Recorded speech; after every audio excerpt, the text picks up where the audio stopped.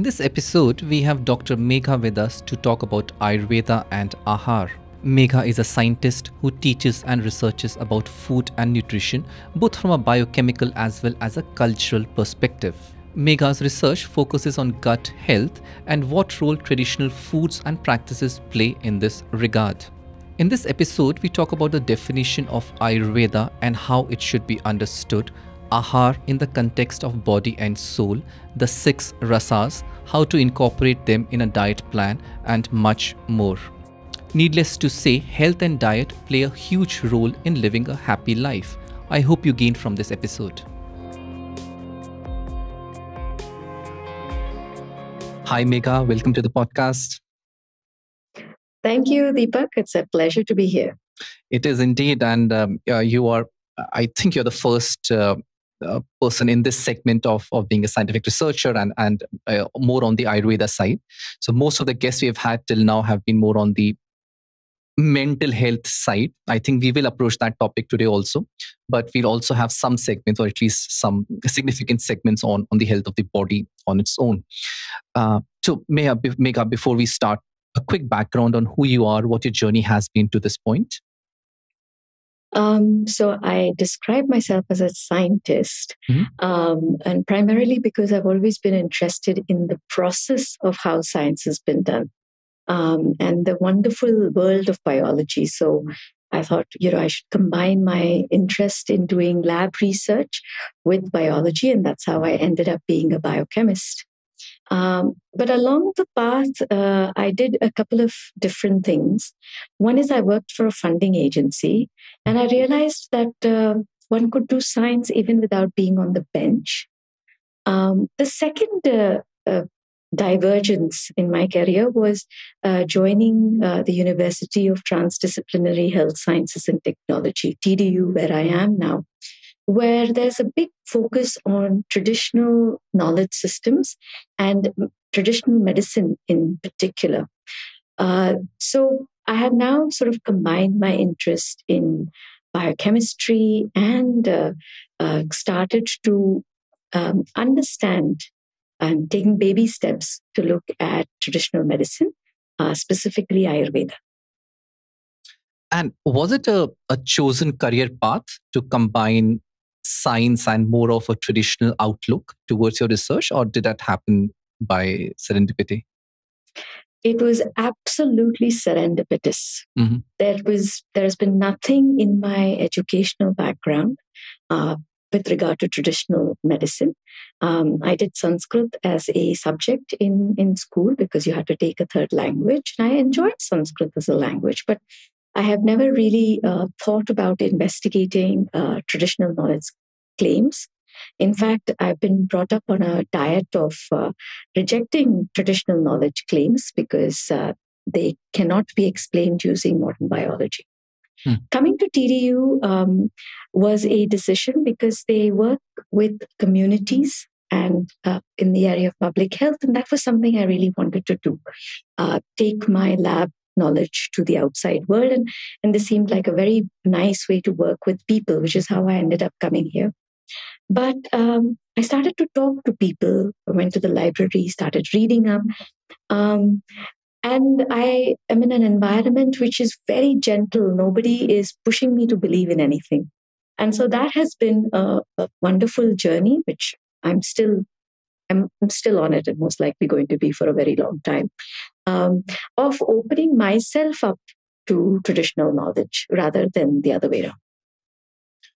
Fascinating. So let's start with the basics first. Ayurveda is obviously a very fancy word and very famous word these days. What is it? What is it not? And exactly how does anybody understand Ayurveda? Actually, understand Ayurveda both from a traditional point of view, but also in a more relevant, biologically significant point of view. Sure. Let's break that question down into two parts. But before that, a disclaimer. These are just my thoughts, my opinions, and a reflection of what I have been reading. So I apologize in advance to any of our listeners who are probably going to be much more professional in this than I am. Mhm. So let's start with what is Ayurveda to me. So if you look at it etymologically, you just break down words, right? It's a Veda. And a Veda is philosophy. It's not a series of facts. It's a series of discussions which meander and take you through many different routes to arrive at a certain philosophy. And so when I started reading Ayurveda, I realized that you can't take away that philosophical aspect from it. It's not like reading a biochemistry textbook. It's not reading a series of equations where magically the carbon dioxide and the amount of water that was used equate, and you get this beautiful way of looking at glucose getting transformed into energy. So it's not that. It's um, it's a series of discussions. It's suggestions. It is a reflection both on the physiology in terms of medicine, but it's also a reflection of the physiology in terms of the mind, in terms of the environment. It was also codified at a time when the culture was very different, right? So I often find myself asking if what is there is gender biased or not, because I don't know if there are voices of women in there because of the time that it was written. Yet, on the other hand, the amount of information in terms of pregnancy care, lactation, early childhood, all activities typically undertaken by women are very elaborately mentioned. So clearly, there must have been these voices, but I don't know if they've been recorded. And lastly, it's very experiential. Ayurveda, the way it's been written, it's about saying something is hot or cold, and you can still experience that today. You know, that warm feeling you'll get when you eat a pan, right? I don't have to convince you that it's making you feel warm. You can experience it for yourself. And that way also I find it very philosophical, because it is not expecting you to believe something dogmatically, but through experience. But that is a direct contrast to modern biology in a sense, because a lot of science today we do is quantitative. We want numbers, right? I don't want to merely tell you that eating pan makes you warm. I want to be able to tell you how many degrees Celsius will your body temperature go up. And of course, we've not done those types of experiments, right? We don't have a quantification. I can't tell you that in a population of 1,000 people, X percentage will experience 5-degree increase versus 2-degree increase. And that quantitation is missing, and it's in direct contrast to how we do science today, which is very, very quantitative.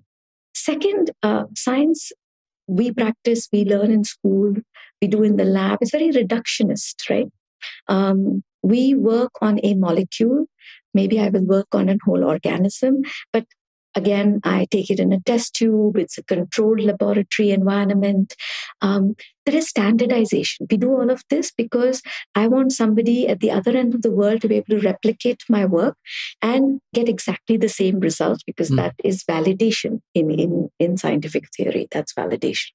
So this process is not there in Ayurveda because it's guidelines, right? If you're living in Maharashtra, you do something else. If you're living in Meghalaya, you do something else. And they both will work, most likely. But I don't have the standardization. So those are the sort of the two ends that one has to juggle when one is doing traditional knowledge as well as science, contemporary science. A few questions from that, Megha. One is a more academic question, is that what's the general consensus on the historical origins or the time frame during which it was created?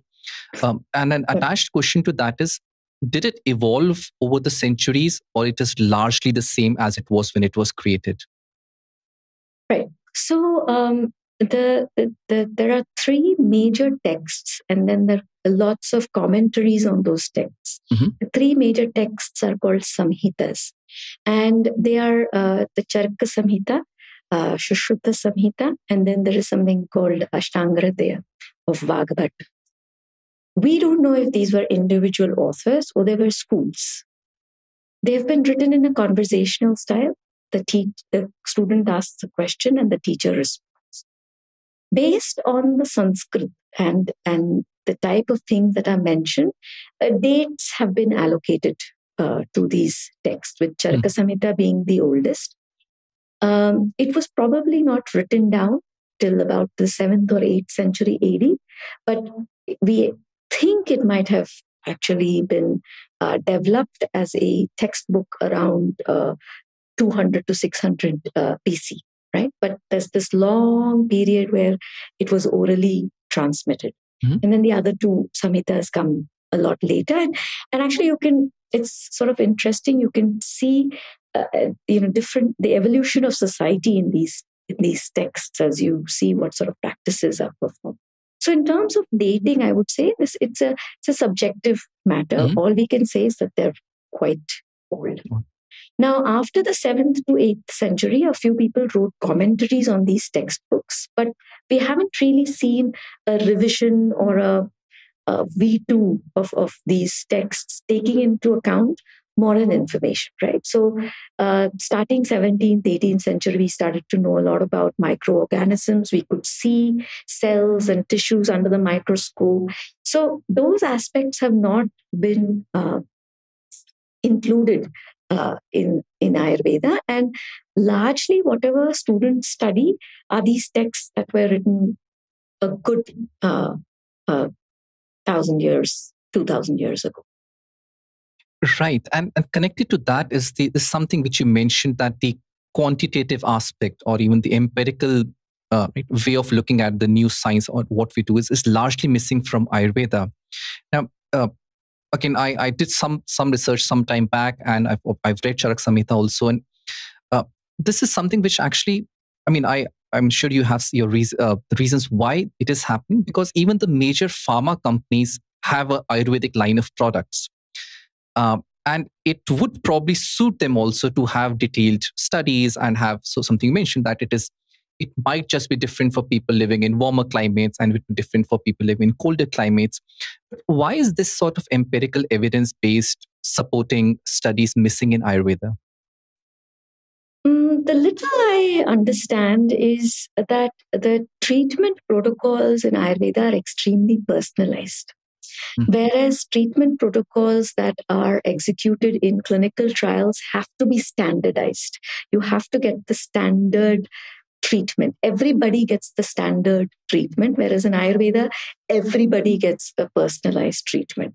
So I think it's a paucity at our end in terms of creativity. Like, I think we have to come up with more creative ways of testing Ayurvedic frameworks rather than say that the current framework doesn't work for us and so therefore Ayurveda is not proved. I think that's the wrong way of going about it. I feel we must develop a framework where we can analyze personalized recommendations on a population level. And would also the fact that these are a series of guidelines, but there is also this philosophical element, and which is always present in all the Indic knowledge systems, right? There is that philosophical part, which definitely is much, much harder to measure. And it's probably not simple or easy or even possible to separate philosophical part of Ayurveda and then measure what is left, which is why measurement is a tricky aspect. Absolutely. Because I think the moment you enter into philosophy, you start entering into belief systems, right? And we know that in some treatment protocols, the placebo effect, just the thought that you're getting something, can change the outcome of your treatment, right? And so this belief aspect can never be measured, and it would be silly for us to even try to quantify it. And so we should accept it. I think we have to accept that there are certain things that we will not be able to measure, which there will be a component for it, and we should allow for that creatively in our measurement process, right? So, for example, there are these standardized questionnaires that ask you quality of life, right? So in Ayurvedic treatments, perhaps your biomolecular markers don't change, but your quality of life might have changed. So maybe we need to combine these kind of subjective parameters along with quantitative parameters when we are looking at uh, these traditional knowledge systems working integratively with modern science. I don't see this as an if or uh, if or either or sort of thing. I look at it as an and um, process, and we must try and figure out how to understand it better for ourselves. A final couple of questions just on this academic front before we move on to Aahaar. One is how prevalent or how important was the impact of religion in this whole Ayurvedic tradition? Was it a major part? Was it something which was largely left alone in this Ayurvedic journey? Religion. Religion. Yeah. I think it's intimately tied. Intimately. And we shouldn't ignore it. Both religion and philosophy are intimately tied with it. And we must accept it. I think we try too hard to sort of sieve out whatever we want from Ayurveda based on our worldview. And perhaps that might not be in the benefit of humanity, in a sense. So I think we must acknowledge it, and we must say that it obviously is intimately linked with the practice. But how do we accept it and move on? Yeah. The second question is that this lack of measurement, right? However we term it, it seems to have a byproduct. A byproduct is that in this in the other sciences, in the hard sciences, it is easy to measure the proficiency of the practitioner, right, or the skills of a doctor. There are at least standardized tests or structured tests. I would assume that byproduct or side effect has at least some implications when it comes to an Ayurvedic doctor or an Ayurvedic practitioner. It makes it difficult to understand who is a good, real practitioner and who is not. Is that a real understanding? I'll place it a little differently. I think, in my experience, all physicians need experience. Right now, whether that experience came from traditional knowledge or that experience came from Western medicine, regardless, you need experience. I think, and the quantitation, even in regular curricula, right, makes, I think, physicians a little too dependent on readouts, right? Now, these readouts can be misleading. If I'm going to measure blood sugar only as HbA1c or sugar in the blood, but I don't take into account the other issues that are there, then maybe I'm not doing the best diagnosis for a person. And let me just talk from a biochemistry point of view, because that's my expertise, right? So we can measure 200, 500 metabolites in the blood, right? But it's the physician who has to sort of put it all together. Now, what I find with Ayurveda physician is that they don't need those 500 metabolites, but they will look at phenotypes. They will ask you certain questions and likely arrive at the same diagnosis. That doesn't make one type of diagnosis wrong versus the other. It means that you can arrive at the same inferences in two different ways. And I think they can be complementary, because imagine if you can get to the same diagnosis without having to poke somebody and take their blood, right? But that's the kind of science that we need. We need to see what is the correlation. Can we arrive at this together? Will it be systematic? If I give you a protocol, will you be able to follow it step by step? I think those are still, we're quite far away from those scenarios. We have to build the science around. Perfect. So that was a great overview of understanding Ayurveda. Moving on to our main topic of Aahaar. Could you give us a complete overview of what Aahaar is? How should we understand it, both in regards of body, soul, mind? Okay. So I'll, again, this is just very, very few years of study. So with that disclaimer, Ayurveda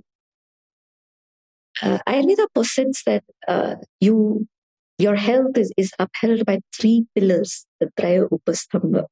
The three pillars are food, sleep, and celibacy is one way of interpreting it, but I'll use the Sanskrit terms, right? So it is Ahar, Nidra, and Brahmacharya.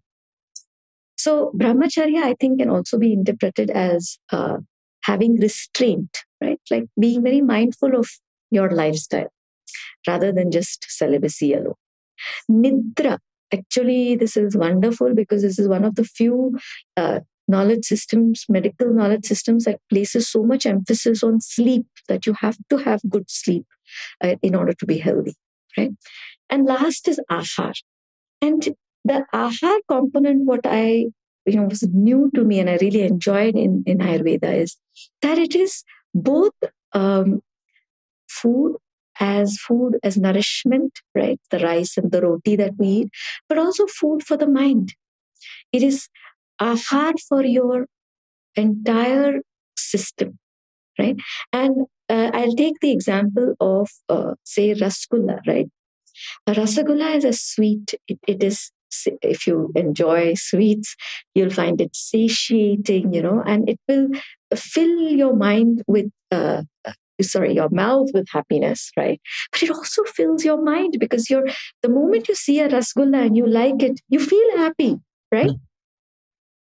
Another example I can give you is of hearing sweet music, right? You can hear an instrument that you find very sweet, maybe a flute in the morning, right? And your mind will be filled with happiness.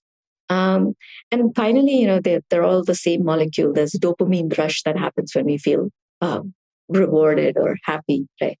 So all of these things are considered to be ahar, right? The sweet music, the sweet food, etc. So ahar is not just food that you have to digest. It can also be a thought that you have to digest. Maybe you heard a aphorism or you heard a shloka in the morning and you are just digesting it through your body. So all of those things are considered ahar.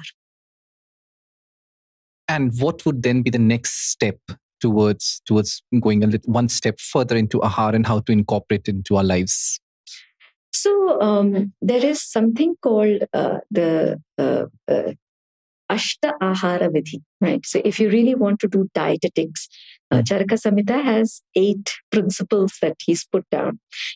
He or the school has put down. And these 8 principles are what you should take into consideration when planning a diet, right? And it includes the person, that you have to understand the person.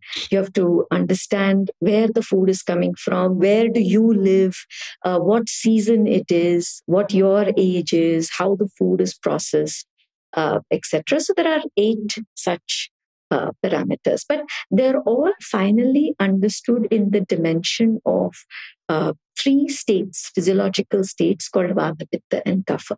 And these can be tied in together, both in terms of your mental attributes and your physiological attributes. And could you explain a little bit more on this, these 3 dimensions of both physical and mental attributes? Right. So Ayurveda posits that these 3 dimensions are there in all of us. The amount in each person varies, right? And that is what is responsible for the differences between you and I, right? And these differences manifest themselves in characteristics that have to do with body type, metabolism, mental state, the emotions that we experience, how we process these emotions that we experience, how we process the food that we eat, etc.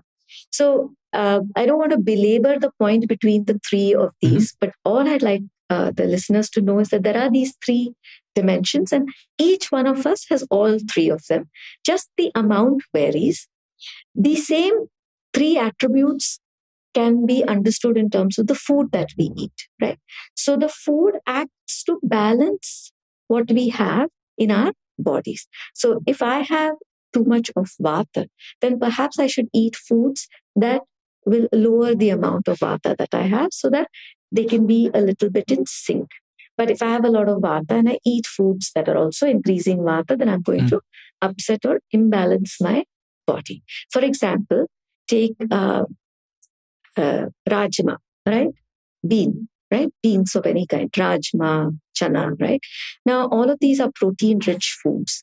But there are certain people who would eat rajma and find that the flatulence increases a lot, or they feel very gaseous, right? Now, in the same family, other people might eat that rajma and feel no discomfort at all, right? Now, that protein is the same for everybody, yet all of us are digesting it in completely different ways, right? And so, Ayurveda tries to give you a little bit of correlation between your body state and the effect that that food is going to have on your body state.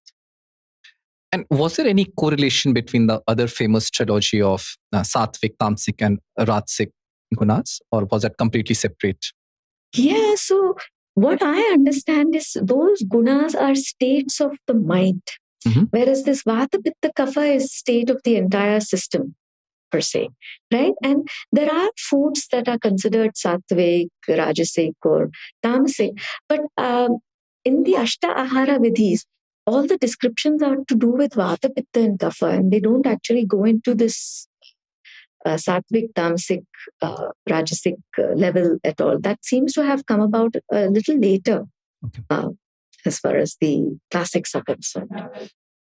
And was there any hierarchy in between Vata, Pitta, Kapha? Very good question. None whatsoever. And this is one of the things I love about Ayurveda. So it says that, look, everybody has all three, right? One might think that, oh, there should be a balance between the three of them and then you're some sort of superior human being. It doesn't say that at all. All it says is everybody has all three. Figure out what proportion you are of which three and figure out how to balance it for yourself. Swasthya, asthya. So it is yourself you have to figure out for in terms of food or behavior, etc. It is not about population based understanding, and it is certainly not a competition with anybody else. The competition is within you. Can you keep swasthya for yourself?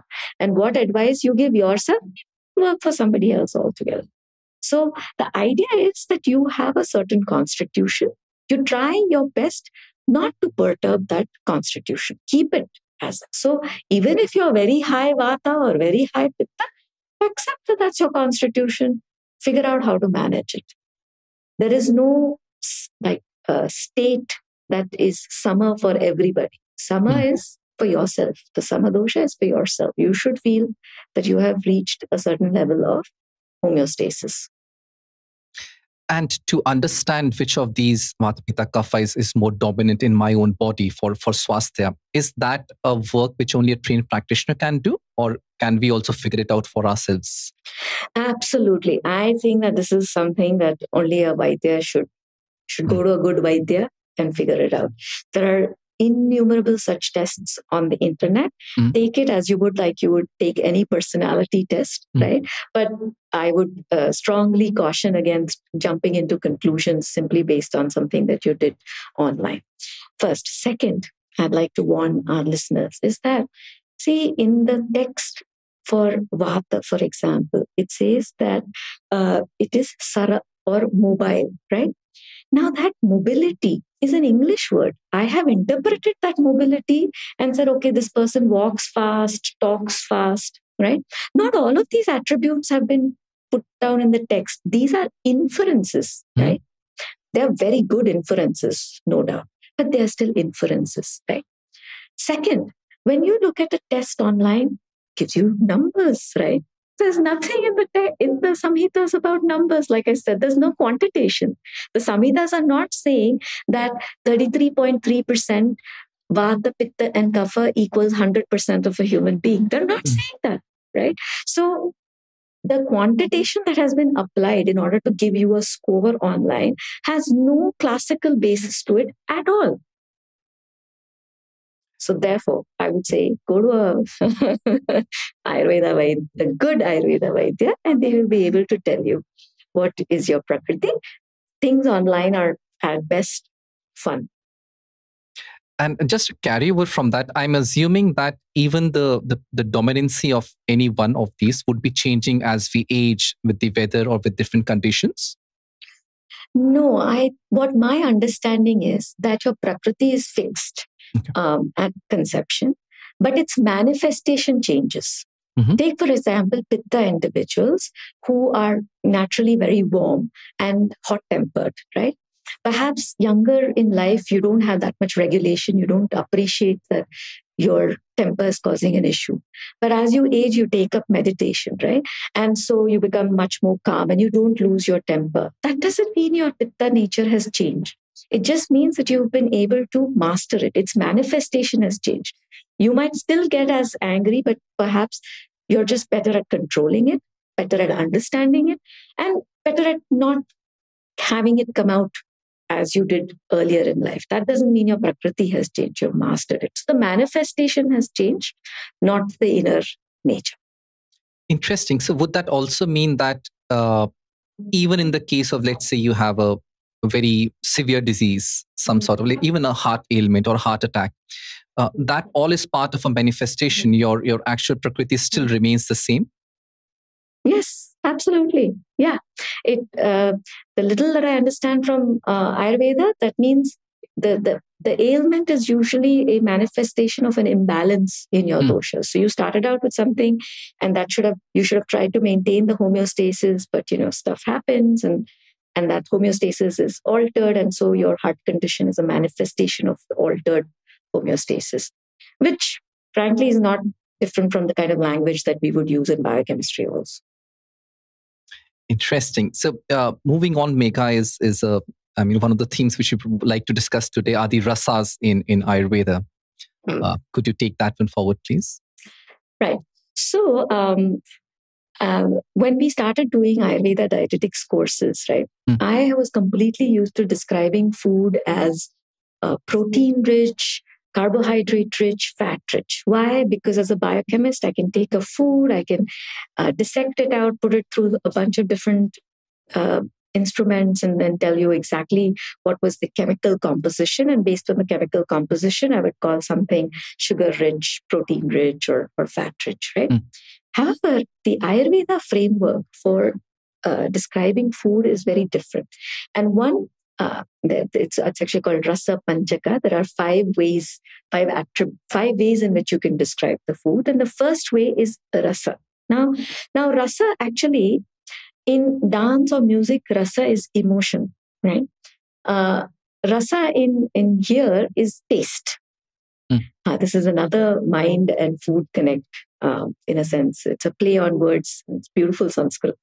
Right. So the rasa, there are 6 rasas, and these 6 tastes are sweet, sour, salty, bitter, pungent, and astringent, right? Shada rasa. So 6 tastes.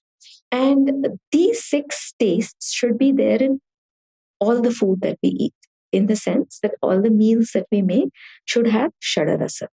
What can change is the proportion of the amount based on your Prakriti. So let's just talk about these 6 tastes, right? Let's start with the first one, the sweet or the madhura. Now, although we interpret it as madhura, sweet taste, it actually includes foods like rajma, which biochemically you consider protein rich, but it's actually madhura rasa in Ayurveda, right? So it's not just things that are sweet. These are foods that will make you feel satiated, fulfilled, right? Contentment. They're supposed to give you a feeling of contentment, right? Then comes sour foods, right? Now, sour foods, they are ruchya, right? They will make your mouth water, right? just that anybody who has a practice of putting a little bit of lemon juice, right, into their little food, it enhances how well you feel something is tasty, right? Uh, so that's sour or amla rasa, right? Then comes salty or lavana. Now, salt in the classics is not just NaCl. There are at least 8 different types of salts, and I don't think we've quite figured out what the different types are, but in Indian cuisine, we already use many of them. So there's the rock salt, right? The kala namak that we put in the salads. There is the Saindhavna namak that comes from caves in the Himalayas. It's a much more cooling salt, lots of minerals. There's, of course, regular sea salt as well. And salt also has this property of enhancing the taste of all the other rasas, right? When food is missing salt and you add salt, everything gets heightened, right? All the tastes get heightened. Then comes your tikta rasa, right? Bitter taste. Now, bitter taste, evolutionarily, we never consume a lot of, because bitter compounds are also toxic. So we are very, very cautious. We have a heightened sense of bitter taste in our mouth because you don't want to take too much of the wrong food, right? Then comes pungent, right? Now, pungent is anything that is spicy in the sense of heat producing, right? A lot of people don't know this, but chilies came to India only about 400 years ago. And the predominant pungent rasa, the katu taste, is actually pepper, pipali. These are all the things that we used to consume and still do in terms of the spicy taste, right? Hot taste. And the last is astringent. Now, this is a very interesting category because if you look at taste as we talk in modern language, right? We have sweet, sour, umami, bitter, salt, but we don't have this astringent or kashaya rasa. Now, this kashaya rasa is things that you find in raw plantain, right? It dries out your mouth. If you also had tea made of pomegranate skin, not the actual pomegranate, that also is little kashaya, but the skin is even more kashaya. You'll have this drying sensation. And this is a very interesting rasa because we don't think about it much while making foods. But just the act of adding coriander seeds, right? When we add dhania powder, we've added kashaya rasa to our meal. So if you deconstruct Indian everyday meal of dal, sabji, roti, we will most likely be eating all 6 rasas. We'll probably not analyze it in that way. And it's a good idea to put these rasas in if you feel that your meal is missing one of them. Interesting. So one small question is, where does water fit into all of this? Water is a food group on its own. Okay. And the rasas, there is no rasa per se of water. Different waters in Ayurveda have different properties depending on whether, it is well water, rain water, river water, whether it's a fast flowing river or it's a river that goes through alternating droughts and rainfall, etc. So water doesn't come into the Rasa Panchaka purview, but it comes as a food group. And does the rasa change based on whether the food is raw or cooked? Or does it remain the same? Yes. So it might not change. It might certainly, it's like a fan dial, it can go down or go up. Right. So you can change, for example, let's take rice. Correct. Rice is Madhura Rasa, right? Now, rice you can consume when you have it as part of poha, right? That's flattened rice. You have that same rice in Bhelpuri when you have murmura. Right? Now, both of them are Madhura Rasa, right? But their attributes change because one is flattened rice. You've taken an entire rice kernel and then just made it flat. So it's very dense, nutritionally dense food. That same rice kernel, I have put air into it and puffed it up, right? So, same rice, ditto in terms of if biology, but the rasas have become, the rasa panchakas have become a little different. One is lighter, a bhelpuri is lighter. The same amount of bhelpuri that you eat, you might not be able to eat the same amount of poha, right? But it's coming from that same one rice kernel, because one is heavy and one is light, right? So yes, the rasa panchakas change. The madhura rasa will go down perhaps a little bit, but it will not go away. Cannot turn something that is madhura rasa to a katu rasa. And so every food, is it only one rasa, or is it also a combination of different rasas in different percentages? Is that how it works?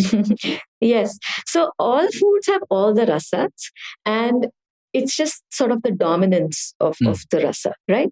And the classic example actually for something that has many rasas is amla or Indian gooseberry, right? So amla has all the 5 rasas except salt or lavana. So, eat your amla with a little bit of salt and you've got Shadanasa sorted. Is that why it almost became like a poster boy of Indian Ayurveda, that everybody wants to prescribe amla for every situation? Is that the reason? Well, it is the poster fruit, I must say. Amla is what is called as a rasayana. So there are a few foods. There are 2 things about amla that are interesting. One is this rasayana business, and the second one is something called nitya sevaniya aahaar. Now, there are some foods that Ayurveda says you can eat every day. It doesn't say, stuff your face with it. It just says you can eat these foods every day. That list has rice, wheat, moong dal, jangala mamsa or meat from jungle animals. Then it has pomegranate, and it has amla as 2 fruits. Right? It also has dairy products like ghee. It says you can eat every day. The second, so amla is a nitya sevaniya ahara. You can eat every day without it being toxic for you. And the second is that it's a rasayana. So rasayanas are foods that are rejuvenating, right? And so amla is one of those rasayanas. There are quite a few different types of rasayanas, but amla is probably the most accessible, easy to get, right? And so it's become very popular. And I must say that the evidence for amla as a fruit is out there, and it's substantial, and I would say that it's quite good. And one more question, I think we didn't cover it earlier, which just came out, is the distinction between vegetarian and non-vegetarian. Where does that figure into all of this? Ayurveda is very open. They have food groups, and one of the food groups is mamsa or meat. And both for health and for diseased conditions, they would have recommendations of what you can eat with meat. So there is no rule that you have to be vegetarian in order to be sattvic, etc. Ayurveda, I think, reflects very nicely the culture of our country then and today. That, you'll have different people with different beliefs. It's also very clear, you feed satmya food. You eat things that you eat every day. So it will certainly never advocate meat soup to a patient who's vegetarian. It'll acknowledge that that person has a different belief system, and so will not recommend it. But if this person were okay with meat products, they will certainly be provided a meat soup to recover or for their diet, etc. So it's, I would say, very open. And this is consistent in all the 3 samhitas? Yes. Just coming back to the rasas, so where do these rasas then correlate with the Vata Pitta Kapha situation? I think that is a nuanced, that's a very long answer. It's also a nuanced answer. So I will just give an example, right? So Madhura Rasa, for example, is something that pacifies both a Vata dosha and a Pitta dosha. But it will aggravate a Kapha dosha. So if an individual has predominance of Kapha, they would do good to avoid Madhura Rasa or reduce the amount of Madhura Rasa in their diet. Whereas Vata and Pitta people can handle it a lot better, and so they can include it. But this is not licensed to say that you can put 5 spoons of sugar in your tea if you're a vata or a pitta individual, right? Again, you choose your madhura rasa very carefully. You don't have to be eating just plain glucose. Like I said, even rajma or beans is madhura rasa, so you could be eating a more protein rich food and eating less sugar. But a pitta individual probably can handle rajma a lot better than a vata individual, right? So you choose your madhura compounds based on your prakriti. And that's just one example I'll give. And that's the same for all the rasas will have different pacifications and aggravations for the various 3 states of being. Right. And so with that context and that background, how does listeners or anybody who's beginning into this journey, how should they go about planning a healthier diet for the mind, body, soul? See, at the bottom line, Ayurveda is about experience.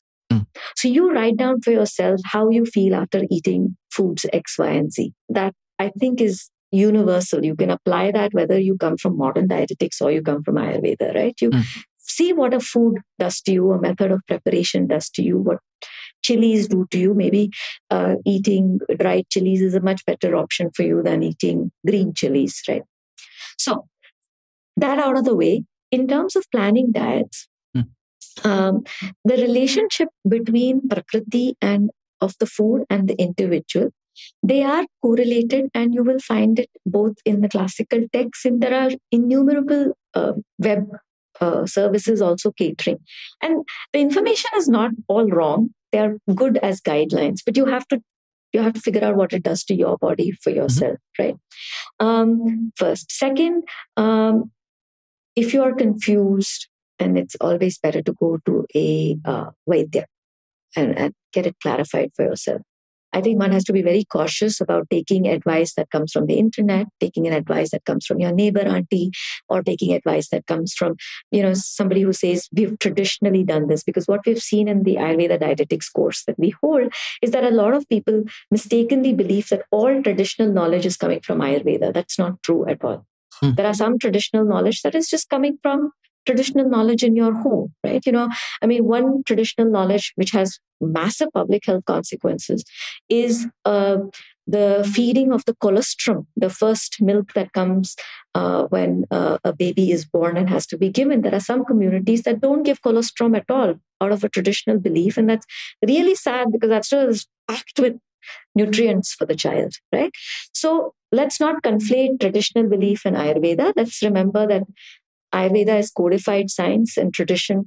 Some of it can come from Ayurveda, and some came from wherever it is that your cultural background was, and whatever influences were there for that tradition in terms of diet. And so it's not a good idea to reject your traditional diet also because it didn't come from Ayurveda, right?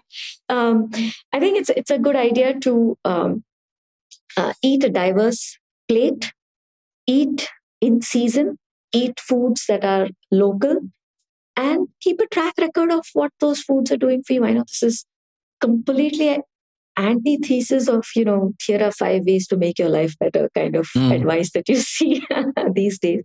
But if I've learned anything in the last few years, Ayurveda encourages self-exploration and looking at yourself and seeing what things work for you. You also mentioned that there are some foods like amla, which can be had daily. So these are the yes. Are there also some no-nos? Never to have? No. So even when it talks about foods for that are contraindicated, like, I said Madhura Rasa for Kapha individual, it never says don't eat Madhura Rasa. All it's saying is eat lesser Madhura Rasa. So the idea is that you have all these Shadarasas, but you manage their combinations. And the no food will always be specifically for you, right? If you know that consuming a certain food gives you allergic reaction, avoid it. But there's no population level no food. Interesting. And is there some sort of guidance on the timing of when to eat? Yes.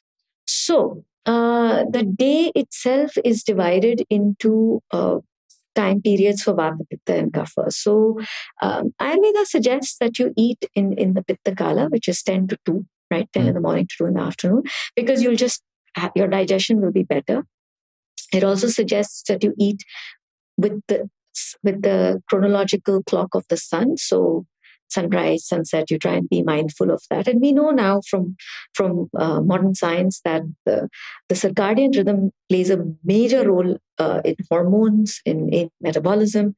And so there is a little bit of overlap in the kind of advice. So yes, try and eat with the sun, try and eat your meals within that time period. Might be very hard for those people who live in climates that have very short daylights, but try and eat as part of the circadian rhythm of the place that you are in, certainly. Yeah. And any guidance as to so one of the common themes, again, in 5 ways to live happily or in good health is not to eat 2 hours before sleeping or something like that, right? How many hours before sleeping should you eat? Is that somewhere there? An Ayurveda physician who I like very much advises that you keep at least 3 hours between 2 meals, and 3 hours before you go to sleep, right? So that it's all digested before you go to bed. Was his advice. I have not come across this in the classics, but I think this is experience talking to you. This is why it's important to go and talk to a Vaidya for the right advice. Yeah. Yes. Actually, sorry, Deepak, one thing I also want to mention, I think this is something easy that people can do in terms of diet, right? And that is the concept of Rashi, which also comes in this Ashta Ahara Vidhi framework, and quantity, right? So we are very consumed with how many calories you ate, etc., etc.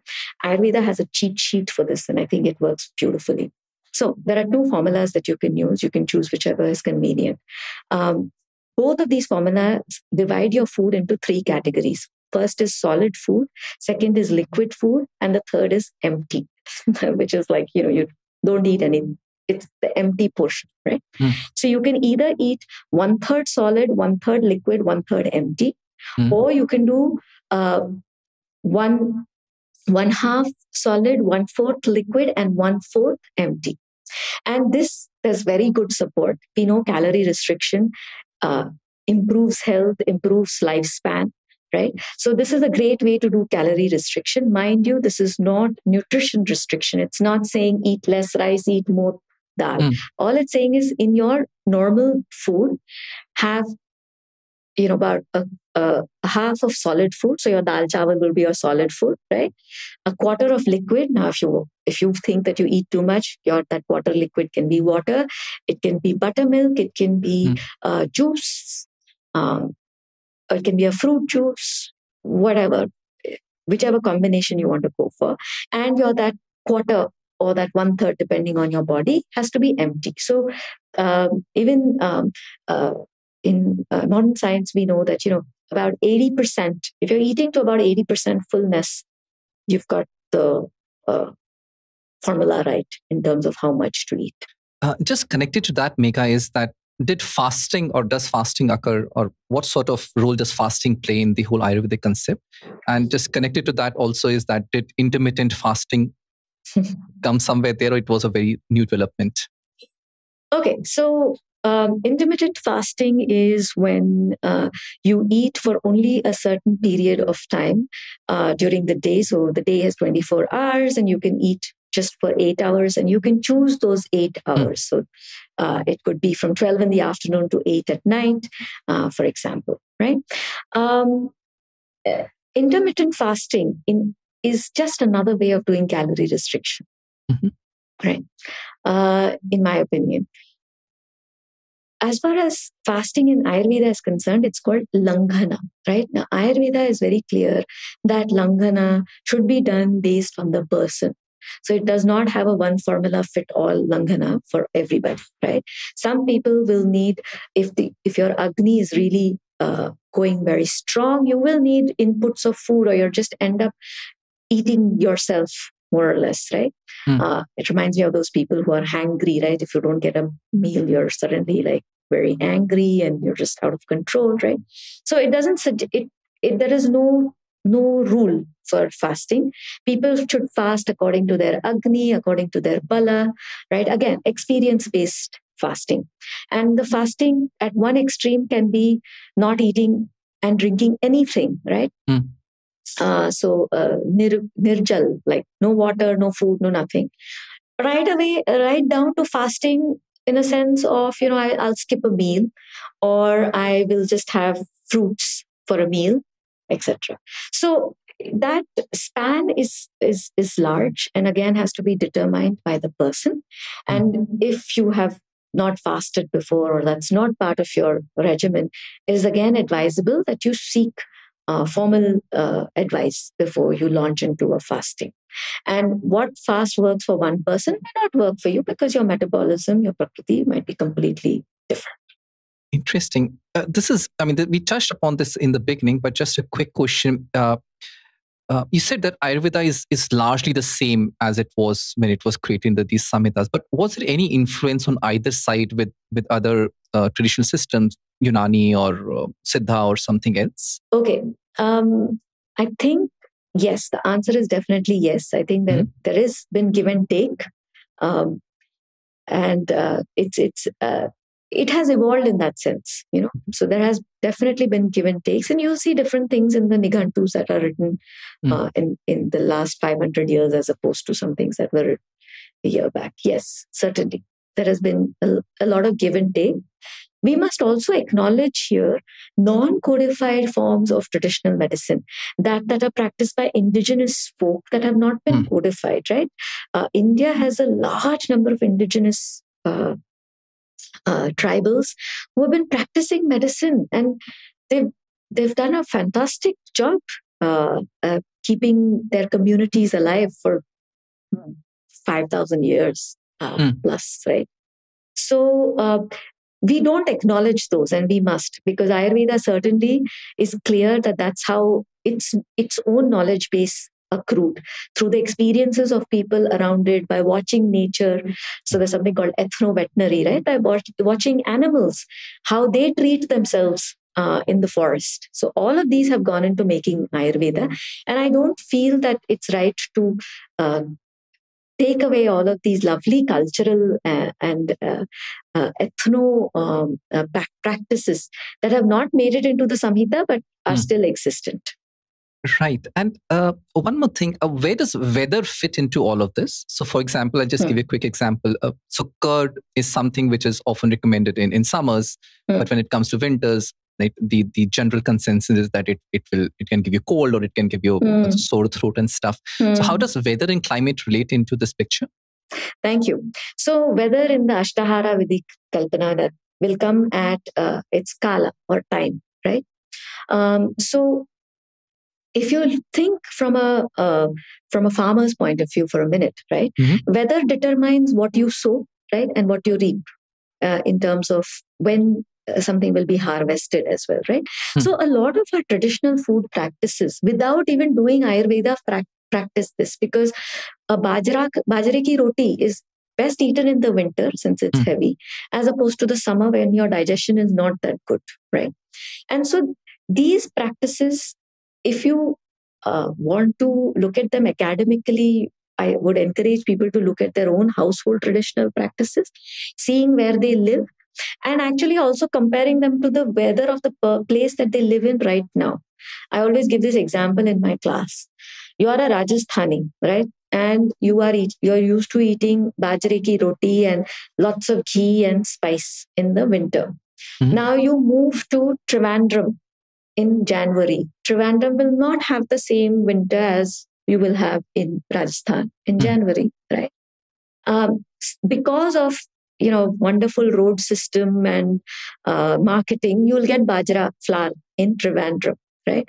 But will that bajra flour be digested in the same way in Trivandrum as it would be in the cold region of Rajasthan?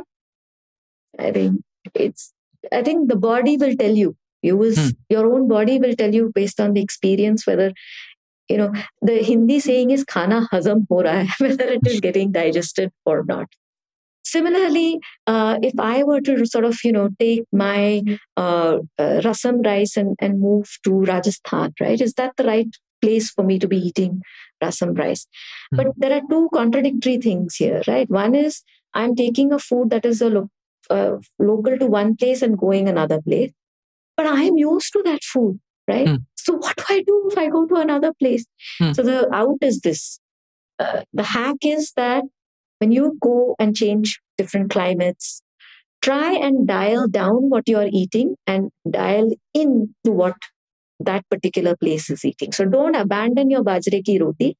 Just eat a little less of it over a period of time and start adapting to whatever is the food of that particular place. But you don't have to give up your bajra roti altogether. It's just, like I said, everything is dial down or dial up. Nothing is yes or no. Would it be correct to say that neither the individual's prakriti nor the rasa of the food changed? It was a manifestation which was changing in both of these scenarios? Correct. Yes. Interesting. It's been fascinating, Megha. But before we end, any particular shloka or story or anecdote, which again, so why I ask this is because I would love to know something which has stayed close to your heart, right? Your own individual journey. Is there something you would like to share? I think it's a saying, and it deeply echoes with me, which is that absence of evidence is not evidence of absence. And I think as scientists, we have to be very careful. What is it exactly that my experiment is answering, right? And I'll give you an example for this. So Ayurveda very categorically says, don't eat curd at night. And I, for the life of me, have not been able to figure out the logic, right? Because even for me to test it, right? For me to even say that it is bad or it is good, I need to understand why it has been even given as a claim, right? But that doesn't mean I should reject it, because just because I have not been able to come up with a method to test it doesn't mean that it's not correct. So the absence of evidence is not evidence of absence. And I think we must remind ourselves that what we observe, what we perceive is all based on our own inherent biases or the kind of equipment that is available to me or how I asked my question. And these are all things that go into making a good scientific method, but they're also very good at making sure that you answer only a particular question. And so you should be wary about what you know and don't know. And in my case, what I have discovered is not to reject something simply because the proof has not been presented to me in a way that I can understand. Perfect. And this actually ties into what we started with. We started with you explaining that there is a philosophical aspect to Ayurveda. And when we try to force fit our empirical mind frames, structured frames onto it, we are actually doing a disservice and not understanding what it is. And it circles back to your final comment, which is that absence of evidence is not evidence of absence. It's been really wonderful, Megha. Lots and lots of learning in this session. Thank you so much for taking the time and coming here and sharing your learnings. Thank you so much, Deepak. I think you've given me an opportunity to articulate many of my thoughts. And it's a real privilege. And I hope that this has been of use. I certainly found it very useful.